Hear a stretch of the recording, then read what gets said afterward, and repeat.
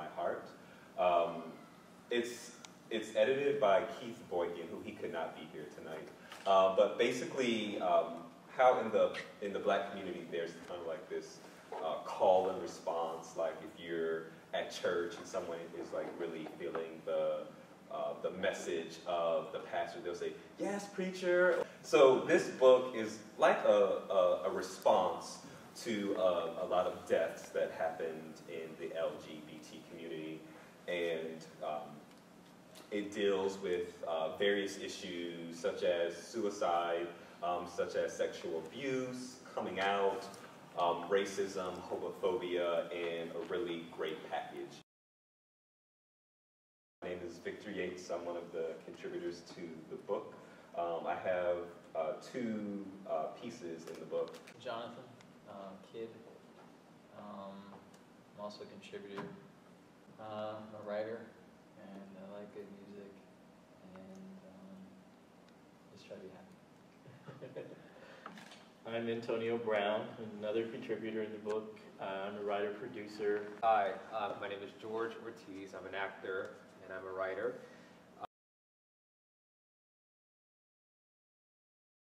The title of my story is Strange Fruit, and it's sort of semi-autobiographical. And as I like to say, I did not change the name, so if you think it's about you, it is. I see myself from above. I'm in this little room, and the door opens. He enters the room, light-skinned, and comes closer. His eyes. I never noticed the intensity, the beauty of his eyes. Drawing nearer, he parts his lips, preparing for the kiss. My 11-year-old self is now wide awake. Vince? Vince was a neighborhood bully, back when we had neighborhoods, bullies, and fistfights instead of drive-bys. I had bought into Dr. King's nonviolent message and applied it to my life. I never liked to fight, not terribly practical when surrounded by testosterone-rocked boys trying to grasp fleeting notions of manhood with tales of tapping that hoe or busting Pookie and them's ass in a street fight. And then there was Vince, who plagued me and my best friend, Kenny. Kenny and I would ride our bikes, play board games, eat candy, and hang for hours. Then Vince, who was at least 3 years older, would come along to spoil our days by taunting us with our shared nickname, faggotry. My young mind's eye always saw a faggot tree, dangling strange fruit. Even as a child, I had identified with Billie Holiday's torch song, Strange Fruit, a curious dirge depicting lynched victims swinging from poplar trees in the Jim Crow South. Vince's taunts of faggot tree sent shudders through my adolescent body, overwhelming my mind with images of cadaverous gay boys swaying like unholy ornaments in the towering oak tree that shadowed my family's backyard. My gut sank as I willed myself to shrink into invisibility. "So what you punks want to do?" Vince asked. "We're hanging out, playing some games, about to go to my place and do some homework," Kenny said. "Yeah, I'll bet. Faggotry." Kenny and I bristled and puffed up our chests. In response, Vince asked, "What you gonna do?" We looked at each other. Should we double team him? Could we take him down? But then what? I never understood street fights. I mean, how do you know who won? And unless someone died, when would it end? I could never see the point, so Kenny and I walked away, demoralized and angry, but proud to have taken the higher road. "Yeah, I didn't think so, punks," Vince yelled at us. Kenny and I had lost our patience with Vince, but we convinced ourselves his accusations weren't true. We both had girlfriends, and many more girls pursued us with love notes handed our way. "Check here if you like Arnita, Cynthia, or Teresa. Yes, no, maybe so." Vince didn't know what he was talking about. That summer, Vince's cousin Denise came to visit. She was my age, a cute brown-skinned girl with long braids and a mad crush on me. And she always smelled like my grandmama's banana pudding, complete with vanilla wafers. I would say I was 11 years old. I wouldn't say I was an 11-year-old on the down low, but I was still coming to terms with my gay self. I just didn't know. I didn't know that living in a loving relationship with another man was an option, and I wasn't clear if that was what I wanted.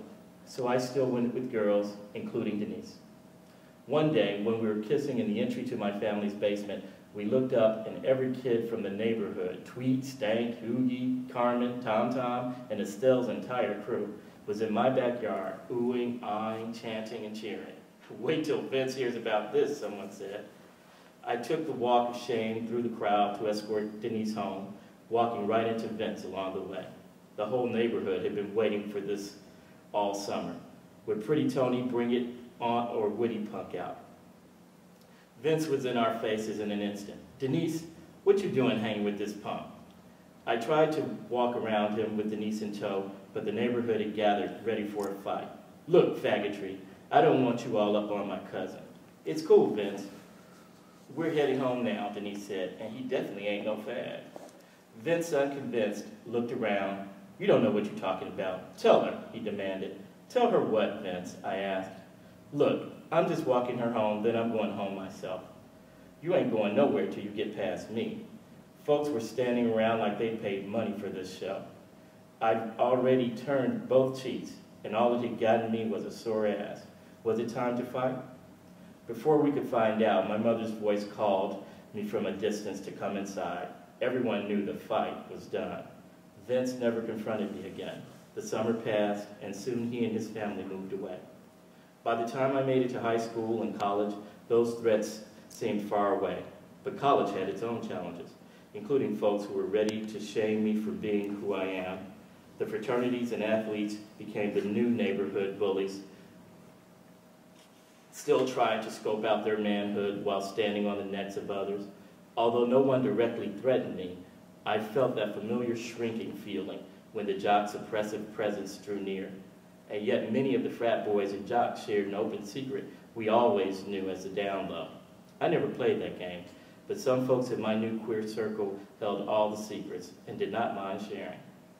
College did offer some new opportunities and options for love. Critical analysis of Foucault and queer theory opened my mind. Education became a space of praxis, bringing theory to life and loving. Aside from hitting the books, I also used that time to hit the sheets. Love, exploration, and self-acceptance all walked hand in hand. Although I ran on my high school track team and had always been physically fit, the university gym helped fill out my body and boosted my confidence along with my biceps. The images of emaciated strange fruit dangling from the faggot tree faded as I found love for my body, mind, and spirit, and I experienced my first real love for a man. It was my lifelong love of jazz that connected me with my college love affair during sophomore year. Kurt was a tall, dark-skinned graduate student who loved Nina Simone. He was fine, sexy, smart, and smooth as silk as he handed me a Hershey's Kiss before leaning in for a kiss of his own. Sometime later, on a long weekend home from college, I took a walk through the old neighborhood, and there was Vince. Instantly, I began to shrink in the shadow of the faggot tree. Then suddenly, I was no longer invisible. We were both adults now. I was 20 and had come into my own, bulked up and ripped from countless bench presses and bicep curls. I was fit for battle and in no mood to turn the other cheek. Vince was wearing a black leather motorcycle jacket. I wasn't sure it was him at first. His honey-kissed skin wrapped a taut but slight physique. He had seemed so large back when I felt so small. With my now broad and solid chest puffed out, I fixed my gaze and knew I could wreck shop on Vince for all my boys dangling from the faggot tree. Then I saw those eyes. He stared at me, smiling, and asked, "So you're gonna hit me now?"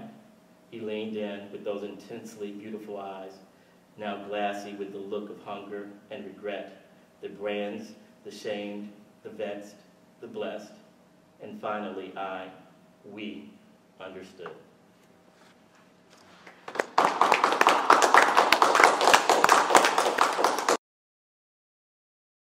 So this poem is called The Holy Redeemer. Couldn't believe it, still wondering was it true. He's such a gentleman, the pastor, no one never knew. Hope he gets that there therapy, straightens himself and recovers.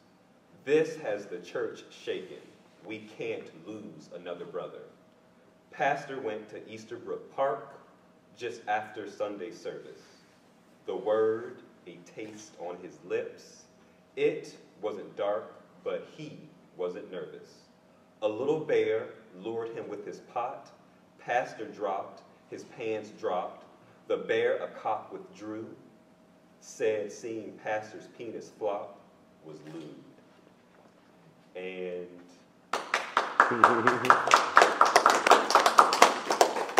thank you. And the second piece in the book is called We Cannot Forget. Fire, fire, burn them, the fags, the man in back said, head down. The two South American boys ignored him. The bus seat under me warmed. Fire, fire, burn them, the fags, I heard an African accent. The two South American boys ignored him. The smell of burning flesh swallowed the air. Fire, fire, burn them, the fags. The man jumped up and off the bus.